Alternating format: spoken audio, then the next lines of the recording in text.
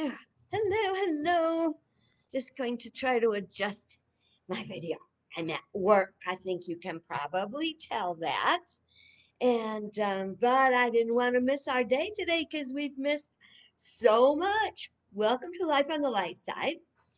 And if you haven't joined us before, we're here just to lighten up, even when there's challenging days that tend to get us down. Things like face masks and crazy news and stuff like that. It's a time to just settle in, have a visit, have yourself a cup of coffee, tea, whatever floats your boat, and we can relax. I'm coming from work today because the time got crazy. It tends to do that. Oh, and a happy Monday, Cheryl. I am happy to see I can see that comment. I love your comments, but I don't always see them. But today looks like the comments are working. So cheers to that. All right. Well, I did miss you. That Friday got too busy. We had so many people checking in. I'm thinking about the possibility of changing this to, instead of being an afternoon thing, to being a morning thing, like a morning breakfast club thing. And because that's before it gets too busy here. Uh, it's the way it's going to be for the next 6 months. And it's still cold. Does anybody know what happened to spring? Because I don't know. It's cold and windy here in Connecticut. And we just had some folks who came camping. They went up to set up their tent today, and it was blowing so hard.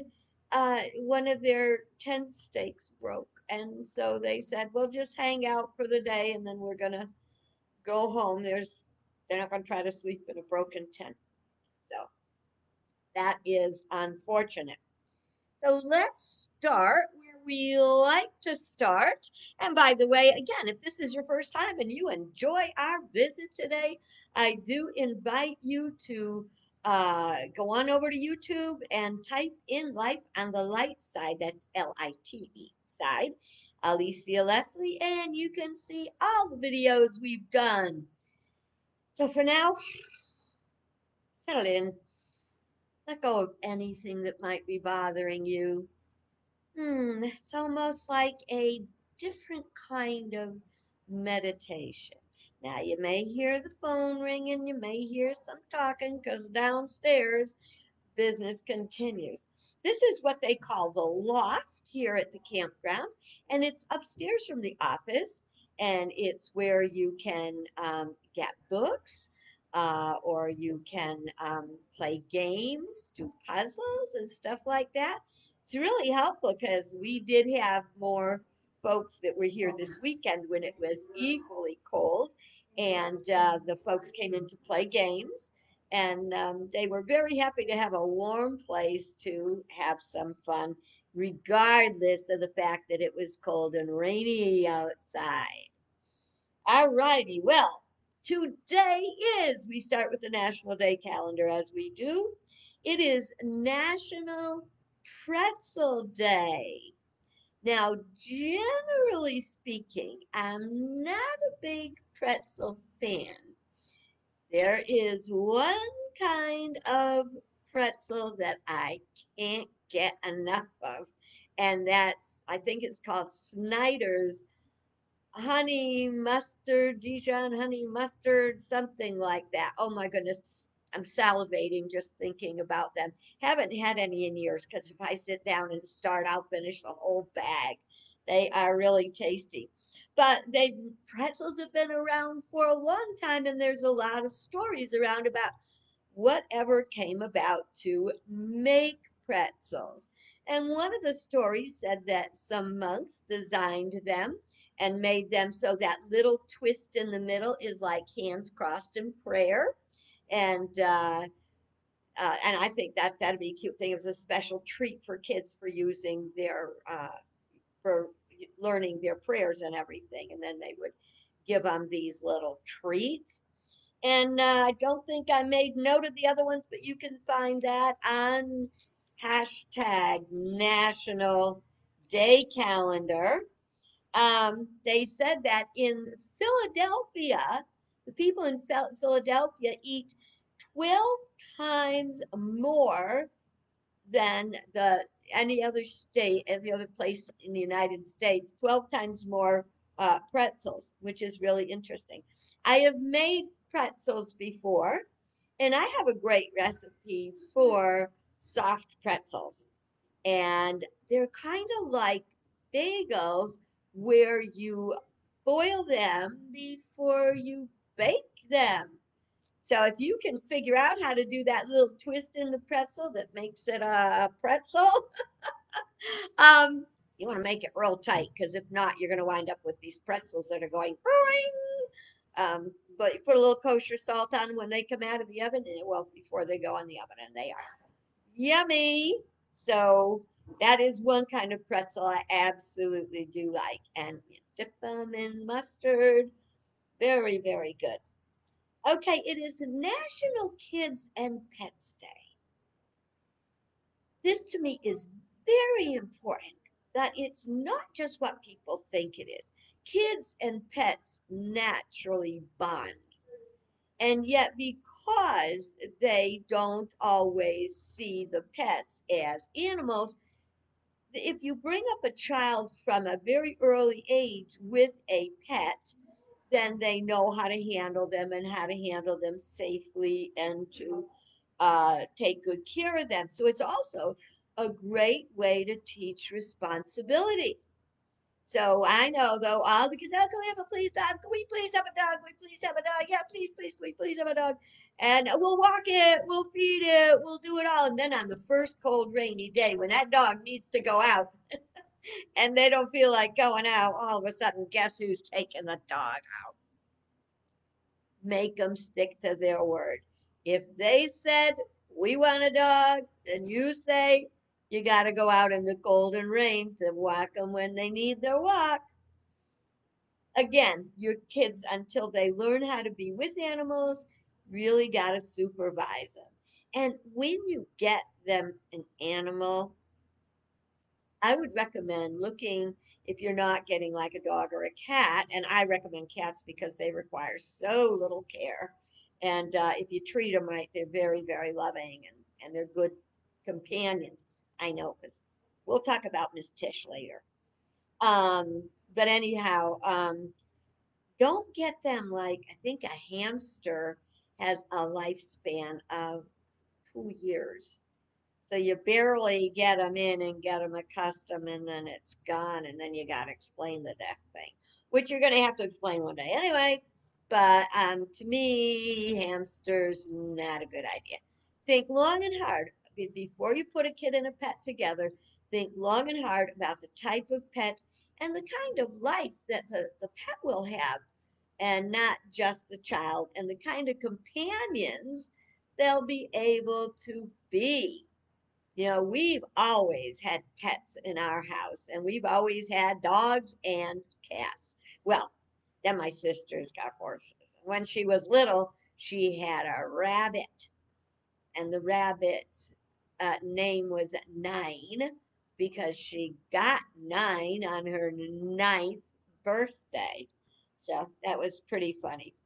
Okay, well, let's just think about our kids and their pets and don't just bring a pet on somebody. You know, make sure the kid wants the pet. I had a very good pet. I was given to me for my 13th birthday by my Uncle Andy, and my poor mom had no clue. And my uncle shows up with this little dog for me. It was a corgi, and to this day, I've got a soft spot for corgis, but a softer spot for cats because they're so easy to take care of. All right. It is also, speaking of animals, it is National Audubon Day. So it's a great day to think about the birds, the blessings they are to us. Do a little bird watching. Take your kids out bird watching. Get a hummingbird feeder. It's almost time. And those hummers will be out there just flitting around. Oh, sometimes they're nasty little birds, though. I'll tell you something. You have a bird feeder with like four openings, so you can have four little, hummingbirds just sipping out of those little red things that look like flowers. Oh, yeah, right. Very often they're very territorial, so this one bird's going to take over the whole feeder, but they go back and forth all day, and they are amazing to watch. So think about that with the hummingbirds, and go and check out other kinds of birds. Maybe you'll want to get a birdhouse. A birdhouse is a great thing to have, and this is a great time to get them. Matter of fact, we have one of our friends, uncle, I think, makes birdhouses. So we have some homemade birdhouses down here at the in the campground. So, and Audubon Day is named for John James Audubon, who developed the Audubon Society, and he was born in 1785. So people were watching birds and thinking about birds for a long time. And my brother actually, he did it when he was younger. I don't know if he still does it. He carves birds. Yeah, he went to school for art and he carves birds. Fascinating. It is also National Richter Scale Day. Ooh, you know what that is? That's when everything shakes and you see how hard it shaked by checking the Richter scale. That's what determines the level of an earthquake. Now, I've probably shared this before, but it's always worth hearing again because someone that hadn't heard it might hear it. Um, when I lived in California, earthquakes were not uncommon at all. And so you kind of learn to roll with it. And you learn things like to which way the plates, the earthquakes are caused by plates of the earth that are pushing against each other. And when the pressure gets sufficient, it goes boom like that. And that's what an earthquake is. And for a while, when I lived in California, I took classes so I could teach classes on earthquake preparedness. And I did teach some classes, in fact, which was very good. My first earthquake experience, I was in Huntington Beach. I had been sent out there by the company I worked for, Avon Cosmetics, and I was a district sales manager, and they sent me out there for training. And at that time, I was in the Catholic Church, and I never flew without my prayer beads, my rosary beads at that time. Now I make prayer beads, so I take my prayer beads when I go away. But I had was laying in bed, and we were just getting ready to sleep, and all of a sudden it was and my hand just slipped up to the table by the side of the bed in the motel, and grabbed the little prayer beads and pulled them back under the covers. And then my roommate says, "Was that an earthquake?" I said, "I think so." That was my first earthquake. And then a number of years later, when I lived in California, I had very, very, very long hair. And I was teaching myself to French braid. And I remember I was standing in the bathroom, in front of the mirror, and I'm doing the braid in the back of my hair. And all of a sudden, the earthquake happens. And I just, move over and put my back against the hinge of the door to make sure it wouldn't slam shut or anything, and just continued my braiding. That's what happens when you get used to earthquakes. But not that you want to, because you never know how big one's going to be. Where I live in Moodus, we do live on a fault line. A fault line is the line between the two plates, and we've had little rumbles, but nothing major. But we do have right here in Moodus a phenomenon called the Moodus noises. And the Moodus noises are booms, or things where everything just shakes real quick, just like that. Boom. And that is there's a lot of caves around here and stuff, and we do live on a fault line. But some people say that when the earth goes boom, that it is the evil spirit of Mama. that the Native Americans spoke about. And so they say, oh, Habamak is out and doing his stuff. And if you ever come to the campground to camp, I'll probably come by your campsite and tell you a story that who knows, Obama might be in that story because he shows up in a lot of them. All right, so now we know all about earthquakes and the Richter scale. And it is also a very special day today. It is National Horse Rescue Day. And I've been, Tishy's been going to the vet a bit lately. And we went the other day and come to find out our vet has like a horse rescue thing going on. And it's not only horse rescue, but they're working toward developing horse therapy. So, horse therapy is for people who have different kinds of emotional or mental conditions that they find that caring for and being around the horses is very healing. So, that's wonderful. It is dissertation day. National Dissertation Day. We got a bunch of them today. It is National Dissertation Day, and a dissertation is bigger than an essay.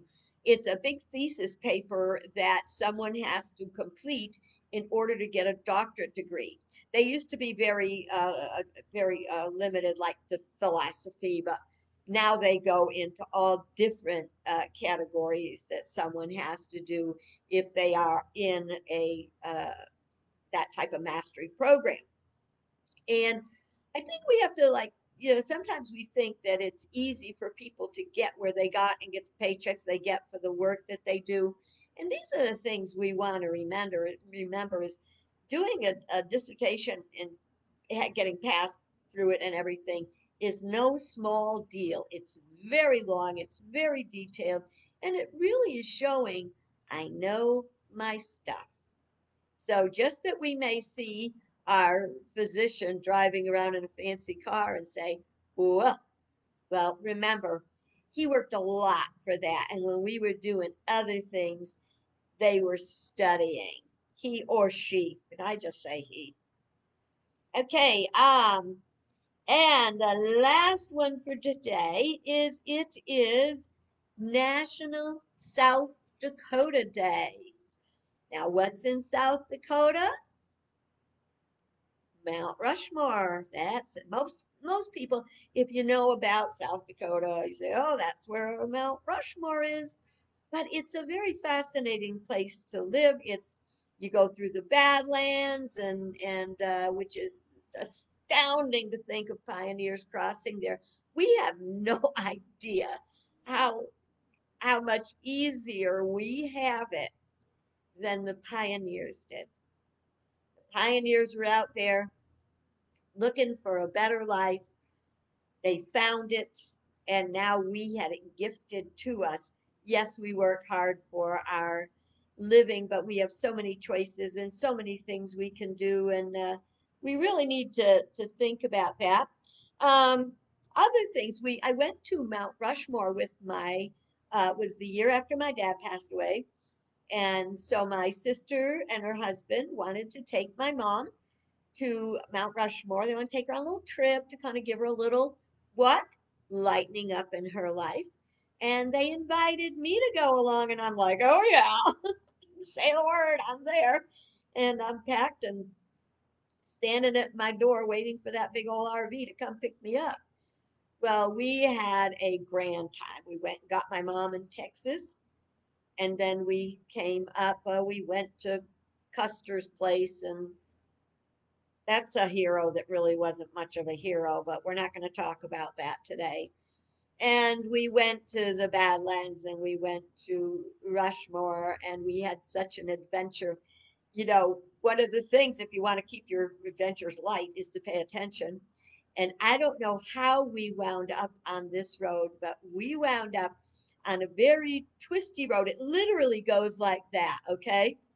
And what we didn't know is that at the end of it, you go through this tunnel. It's a square, it's a box thing like that that's carved into the mountain. We have pictures of the RV with maybe 3 or 4 inches on every side in the top. Before we went in, my brother-in-law had to lower the air in the tires so that it could be down low enough and slide through that. I don't recall seeing a warning that said no RVs. Um, Surely it was there because I don't know how we made it through that tunnel. Great pictures, great adventure. We also saw, and golly, I cannot believe it. I forgot his name. There is a statue of an Indian, Native American, whatever. Cheryl, you know these things. Type that in there and give me the answer so I can give it to the folks. Uh, on it. Anyway, it's so far they've been working on it for like over 50 years. And just the very, very front part of it is visible. So they're going to be working on it for at least another 40 years or way more.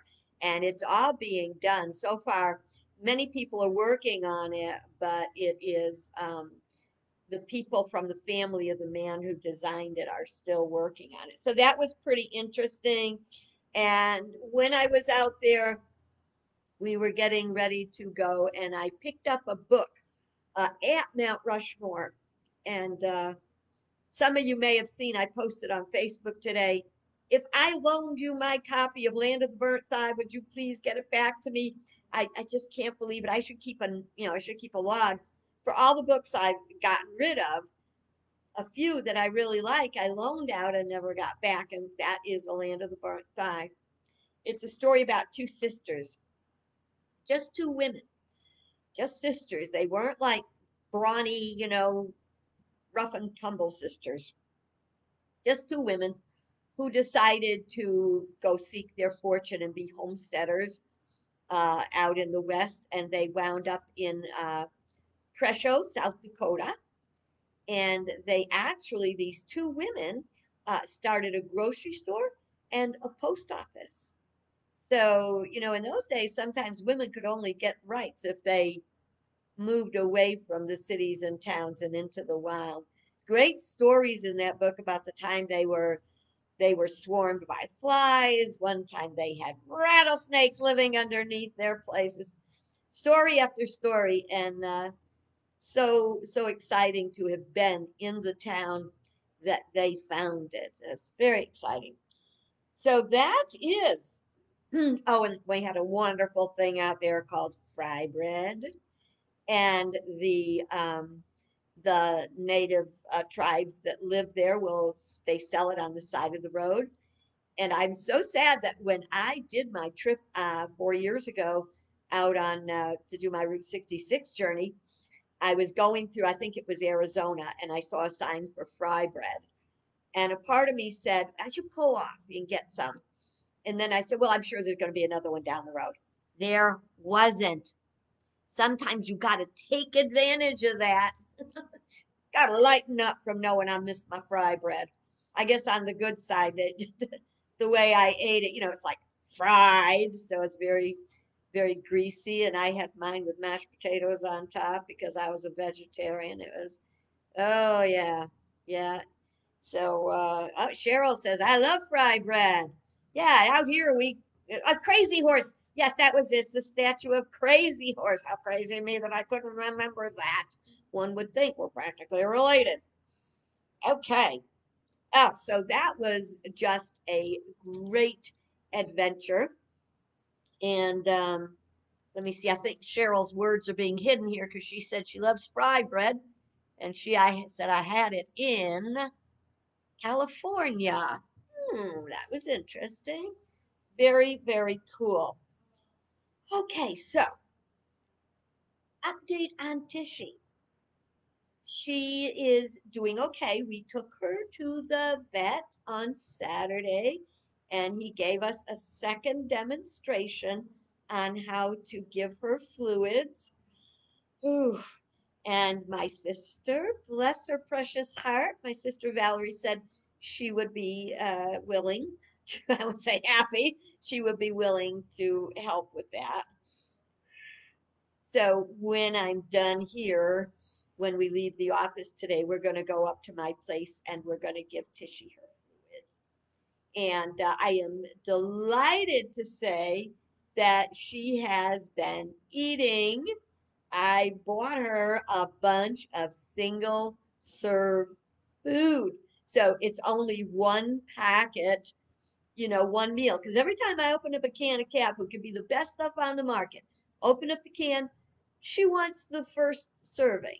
Now, I'm not gonna, we remember that this cat food that I am getting her now, that she eats, is costs for one packet more than what it costs for two cans of food that I would give her over a 3 day period. So, but she's eating it. No, she weighed. I told you when we went to the vet, she weighs 4 pounds and 6 ounces. She's tiny. It's not just that she's skinny, skinny. She's tiny, and she was getting skinny. So we're hoping this will put a little bit, and her fur is looking good. So that is so precious that she's doing better, and I'm very grateful that although I'm really, really nervous about giving her the fluids, I'm very, very grateful that my sister will help me with it. And if I have to do it myself one day, I'm just going to have to do it myself one day. And it seems to me like her coat is silkier. So I'm thinking this is an all over good thing. So we'll pray that. While we're praying that, sadly, my niece had to let go of her dog today. So I had to cross over the Rainbow Bridge. And we pray knowing that eternal life is not a gift that is ours alone, that all God's creation, everything is energy. And don't you know that we'll have our pets with us always? So that's a good thing. And I wanted to share one more thing. It's about lightening up. And what do we need to be happy? He says some people say, well, I'll be happy when I get married. I'll be happy when COVID's over. I'll be happy uh, when my kids are grown up. I'll be happy when I have some money in the bank. We all have these things we say, well, I'll be happy when. Well, how about if we just decide to be happy? You can be happy wherever you are, whatever you're doing, and generally whatever's going on in your life.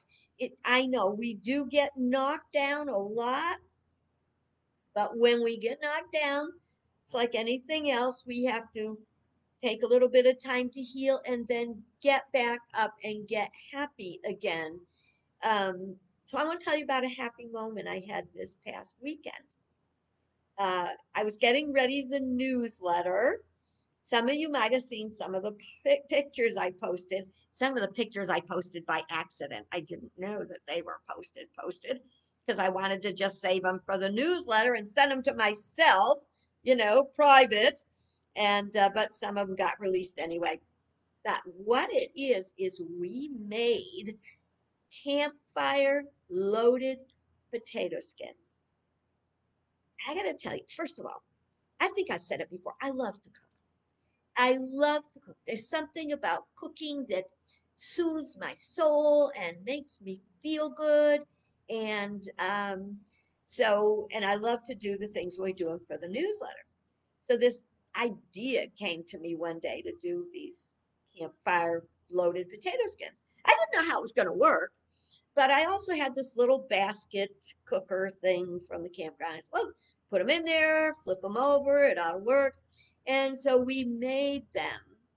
And not only did they come out good, they came out fantastic. And so after they were made, and my sister and I always have a good time making this stuff because we're getting the ingredients ready, getting them out, experimenting, looking at it, seeing is this one going to have to go in the trash? We've had a few of those, but they came out so great. And after they were cooked, We had Laura come over, and we were trying to find Don. He made it, but it was after a while. But Laura, who is our friend who works here and started working here, became friend, almost family, I would say. And Valerie and I all sat around my picnic table. Oh, I love it when I have my picnic table and I have guests come and sit there. I'm a real entertainer. I just love to have company and cook for them. So anyway, we had our potato skins, a little glass of wine, little checkered tablecloth. You'll see it in the newsletter. I post it, all the time. So it was just so wonderful. Here was this moment. There was no big expense involved. There was no ton of work involved. To a lot of people, it would have looked like an everyday thing. But there's beauty and light and happiness in everyday things. So if something is keeping you down today, I invite you to let it go, to lighten up, and to find some real pleasure in an everyday thing. Maybe a phone call. Write a letter to a friend that you haven't seen in a long time. So think on these things, and I look forward to seeing you tomorrow. Yeah, no Tishy today because I'm at work and she can't come here because she'd wander off. God bless you. Good. Have a good day. Bye bye.